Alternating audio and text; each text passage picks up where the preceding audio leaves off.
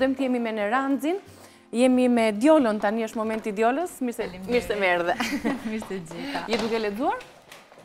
Po lexuar diçka interesante, sepse nuk kam shumë kohë që më ka ardhur ky libër, domethënë asnjë javë. Është një libër i shkurtit 2019-s, edhe flet, mund ta ekspozoj lejo? Patjetër, po, patjetër. Është Dieta ketonike nga Dr. Joshek. Ky është një ndër mjekët që unë adhuroj, përveç bashkëshorteve, se po bëj xheloz pastaj.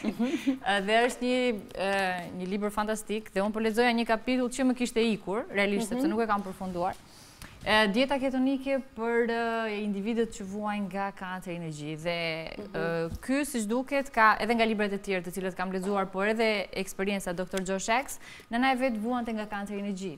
Dhe ka dhënë një menu, një plan ushqimor se si çfarë ka përdorur nëna e tij, që është e ka menaxhuar, se thash nuk dua të përdor fjalën shërim, por e ka menaxhuar goxha mirë. Dhe siç duket që nga pikërisht plani The Keto Cancer Plan, domethënë plani i dietës ketonike, ku i ka të detajuara mëngjeset, drekat, darkat, se çfarë ka konsumuar. Dhe siç duket, dieta keto, ashtu siç ndoshta neve e dinim ndryshe nga të dhënat të paktën që kishim deri kohët e fundit, përdoret për gjithë individët. Pra nuk është për të gjithë individët dieta keto? Është për të gjithë individët. Është për të gjithë. Po, me të paktën këto studimet e fundit, sepse ky është një libër i shkurtit 2019, domethënë është libri më i fundit për sa i përket informacioneve nga dieta ketogjenike ose dieta keto. Dhe siç duket është i përshtatshëm për cilindo individ, për të gjithë individët. Se quhet keto dhe çfarë ka në bazë, le të themi, thuash kjo dietë, si do ta nisim, mosha, sa e përballueshme është apo jo, kur flasim gjithmonë për dieta, themi e përballon dot, apo sa kohë duhet ta zgjasim, a duhet përsëritur. Të gjitha këto pyetje le të i marrim tani përgjigje. Ndoshta është gabim të përdorim fjalën dietë, ose ndoshta është më mirë ta sqarojmë akoma më mirë. Një regjim ushqimor, një mënyrë e drejtë të ushqyerit, do ta kisha quajtur unë. Realisht dieta ketonike nuk, edhe pse është një dietë që po flitet shumë për të vitet e fundit, por realisht është një dietë që i përket viteve 20. Mund të themi që është mbledhur një grup ekspertësh nga Mayo Clinic edhe nga Harvardi, dhe ata kanë filluar që tek individët të cilët praktikonin agjërimin dhe tek pacientët të cilët vuanin nga epilepsia, panë që agjërimi ishte le të themi një lloj diete, ta quajmë kështu, të cilën kishte efekte shumë të mira, por ishte diçka që nuk përdorej për një periudhë gjatë kohore, pra nuk shndrohej dot në një mënyrë jetese. Kështu që u mblodhën për të gjetur formën më të mirë të mundshme, që si këta individë të cilët vuajnë nga epilepsia, si të menaxhonin krizat e tyre, duke përdorur një regjim ushqimor të shëndetshëm. Dhe arritën në përpilimin e dietës ketonike, duke u nisur nga struktura fiziologjike ose nga ndërtimi qelizor i joni. Përveç, po të ishim pjesën e ujit, trupi jonë është 75% yndyrë, 20% është protein, dhe një 2 deri në 5% është i përbërë nga karbohidratet. Pra vetë ndërtimi qelizor i jonit dhe fiziologjia jon na tregon, ose le të themi është një lloj tabloidi udhëzues që na tregon se çfarë duhet të ham për ta mbajtur në mënyrë standarde të rregull dhe të shëndetshëm organizmin ton. Pra kështu është origjina ose mënyra se si ka filluar të përdoret dieta ketonike. Çfarë është dieta ketonike, çfarë janë trupat ketonik që krijohen? Në parim, neve jemi mësuar dhe dim që na duhet dhe kemi nevojë vazhdimisht për sheqer si burim energjie, por në dietën ketonike përdoret yndyra si burim energjie. Pra, ushqime të yndyrshme është ideja. Po, ushqime të yndyrshme, do ta sqarojmë edhe këtë pjesën, sepse një person që ka yndyrat e larta nuk mund ta përdori këtë dietë. Realisht jo. Kjo nuk është e vërtetë, sepse në qoftë se ne përdorim yndyra që janë të shëndetshme, yndyrat e shëndetshme ndikojnë në reduktimin e inflamacioneve dhe uljen e kolesterolit të keq, por rritjen e kolesterolit të mirë. Pra praktikisht tek individët të cilët kanë rritje të yndyrës në gjak, kanë rritje të kolesterolit të keq ose të yndyrnave të këqija në gjak. Dhe dieta ketonike, pra përdorimi i yndyrnave të mira do të ndihmojë në rritjen e yndyrës së mirë, por në uljen e yndyrës së keqe.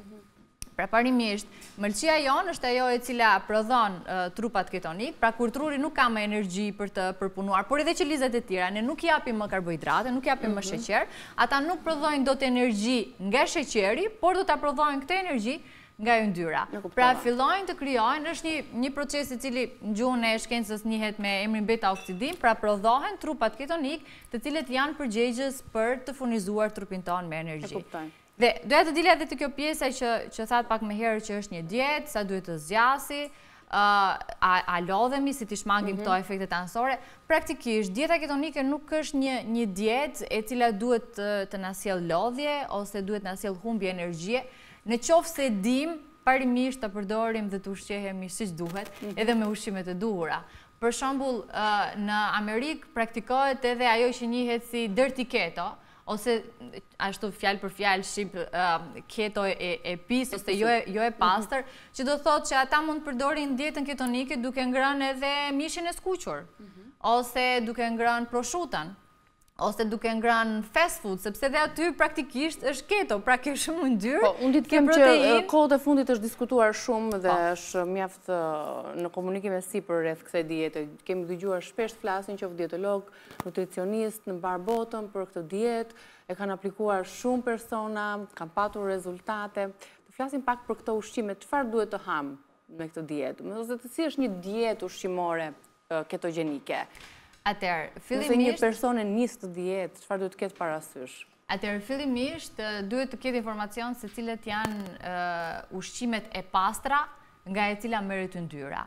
Flas për yndyrën sepse një dietë ketonike është një dietë 75% është yndyrë, 20% është protein dhe 5% ngjelet pjesës së karbohidrateve ose të sheqernave. Yndyra duhet të merret në formën më të pastër të mundshëm. Dhe flasim për marrjen e omega 3-shit, omega 6-s, omega 9-s, dhe ushqimet më të pasura me yndyrë, nisim e para është avokado. Domethënë avokado është ushqimi i parë, sigurisht edhe të mbash një dietë ketonike. Është kopertina e librit, kështu që baza ishte avokado. Është fruti i parë, i cili ka një përqendrim perfekt, le të them, një raport perfekt të yndyrnave, qoftë omega 6, omega 3, omega 6, por edhe omega 9 gjithashtu që është shumë e rëndësishme për lidhjen e kockave edhe të tendinave me njëra tjetrën. Pastaj është kategoria e arrave dhe farave, siç kemi për shembull farat kia, janë një burim fantastik i acideve yndyrore, farat e linit gjithashtu, farat e susamit, farat e kungullit, farat e lulediellit, arrat makadamia, arrat indiane, braziliane, pra kategoria e atyre ushqimeve të cilat në bazën e tyre, që momenti kur i prek ose i konsumon, të yndyroset mukoza e gojës dhe e kupton që ka një përshëndrim goxha të madh të tyre. Vaji kokosit gjithashtu është një yndyrë e shëndetshme e cila duhet absolutisht të përdoret tek individët të cilët përdorin dietën ketonike. Në disa raste, po në qoftë se do bëjmë një gatim, do konsumojmë vezën, sepse edhe veza hyn në kategorinë e ushqimeve që janë të pasura me proteina, po, dhe edhe kolesterol të mirë gjithashtu. Dhe do ta marrim nëse duan që t'i skuqin vezët, mund t'i skuqin ose me vaj kokosit, po jo në temperaturë të lartë, ose me pjesën e vajit të ullirit. Dhe kështu kemi një mëngjes ketogjenik. Ose mund t'i bashkojmë të dyja, pak ashtu? Patjetër. Ose gjatë ditës një lugë gjelle deri në 2 lugë gjelle maksimumi tek individët e rritur, ndërsa tek fëmijët sigurisht që dozimi përgjysmohet, edhe pse për fëmijët nuk kam lexuar ende diçka konkrete dhe shkencore që ndikon, përveç se tek pacientët që kanë pas probleme me patologjia. Flas për individë të shëndetshëm. Pra një lugë gjelle ose 2 lugë gjelle maksimum është sasia që duhet të përdoret e vajit të kokosit. Vaji ullirit, ullin gjithashtu janë kategoria e yndyrnave të shëndetshme që duhet merren. Edhe gjalpi i fshatit për shembull është një alternativë jashtëzakonisht shumë e mirë, pra mund ta bëjmë vezën edhe me gjalp të fshatit. Afrohet më shumë edhe nga pjesa e traditës tonë dhe shijon. Edhe na shijon më shumë. Çfarë ushqime shmangem përfundimisht gjatë kësaj periudhe? Është komplet pjesa e drithrave, makaronat, orizi, quinoa, qoftë orizi kaf, qoftë makaronat me ngjyrë kafe, ato integrale, sheqernat, sheqeri kaf, stevia, mjalti, një pjesë shumë e madhe e frutave. Sepse kanë sheqer. Po, se kanë përmbajtje të sheqerit dhe preferohen më shumë frutat të cilat kanë një indeks glicemie më të ulët. Lejohen të paktën në kategorinë e disa recetave që pash në tekst. Boronicat janë ato të cilat tolerohen edhe luleshtrydhet. Sigurisht gjitha ka të në përgjithësi janë antioksiduese, nuk kanë as ëmbëlsi edhe nuk kanë një përqendrim shumë. Pra indeksi glicemisë është shumë herë më i ulët. Mos të flasim pastaj për ëmbëlsira që nuk bëhet fjalë fare, as biskotat, as në kategori e drithrave. Pra çdo gjë që ka përmbajtje të karbohidrateve.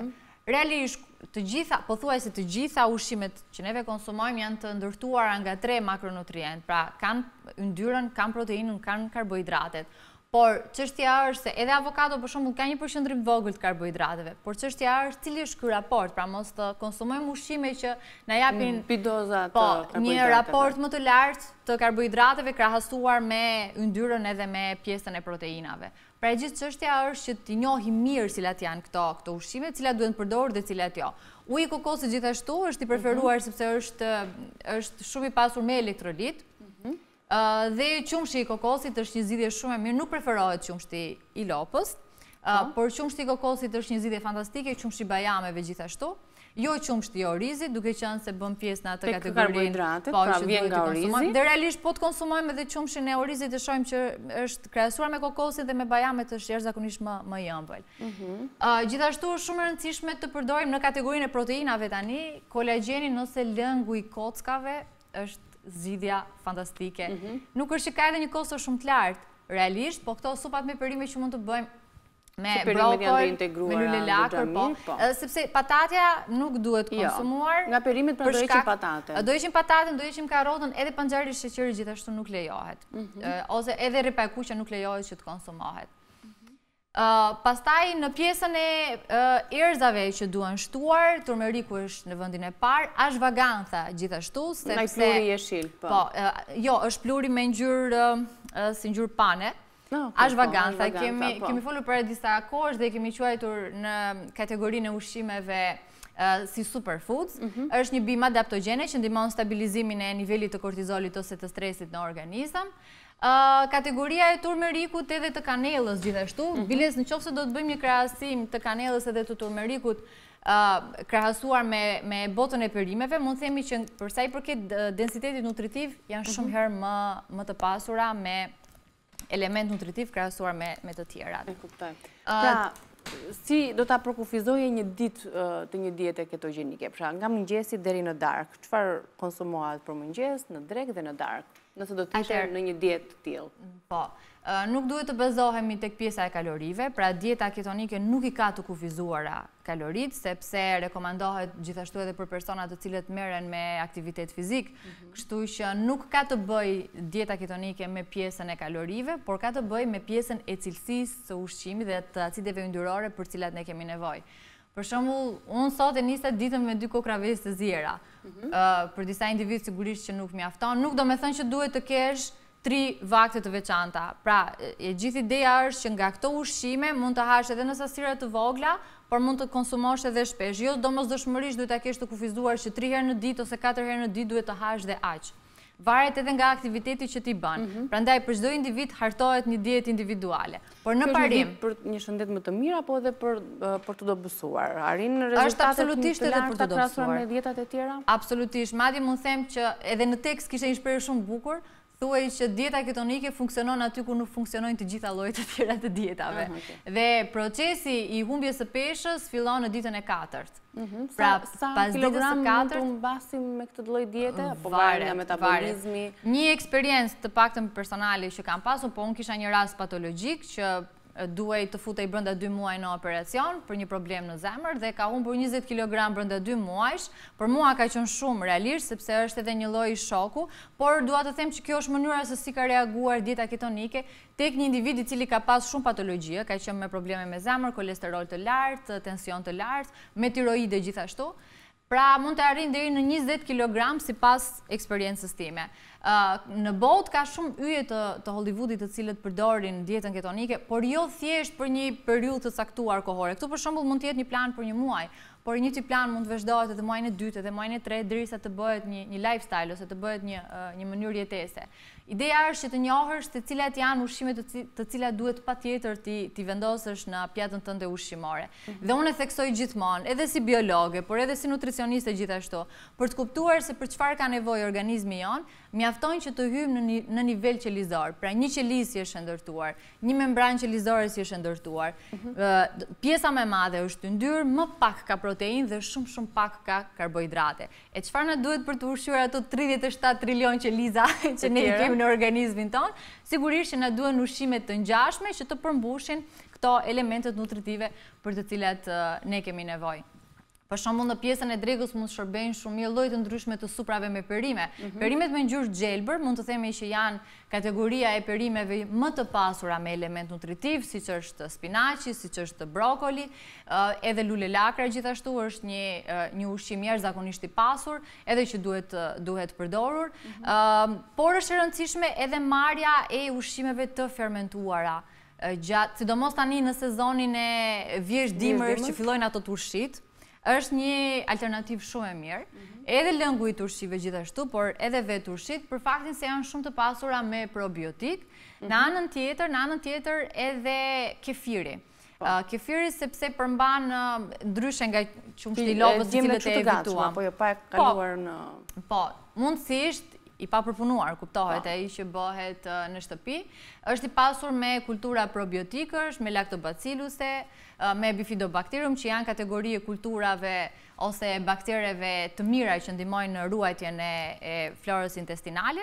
Pra këto janë parimisht ushqimet të cilat duhet të shtohen. Gjitha me sa po shoh në tryezë dhe kemi bazën e kokosit, që tek ara kokosit në plur, vaj kokosi, qumësh kokosi, ujë kokosi, besoj se kokosi zë vendin e parë. Po të gjitha perimet të gjitha këto mund të bashkojnë dhe mund të sillin le të themi shije të ndryshme përmes duke i integruar me kokosin. Edhe lëngun e kockave, mos ta harrojmë, është jashtëzakonisht e rëndësishme, madje mund të them që edhe sipas mjekut në fjalë rekomandohet që është një ndër ushqimet më të pasura me proteina dhe kolagjeni që gjendet në të luan rolin e një ngjitësi, pra që mban që me kalimin e viteve duket edhe lëkura lëshohet edhe fillojnë të dalin ato rrugat sepse humbet, por gjithashtu edhe ushqimet të cilat që janë të pasura me vitaminën C. Për shembull, lakra e cila është turshi ka vitaminë C 20 herë më shumë se sa ushqimet e tjera. Çka do thotë që me marrjen e vitaminës C, vitamina C ndihmon në sintezën e kolagjenit. Pra është një lloj procesi, një lloj cikli të cilat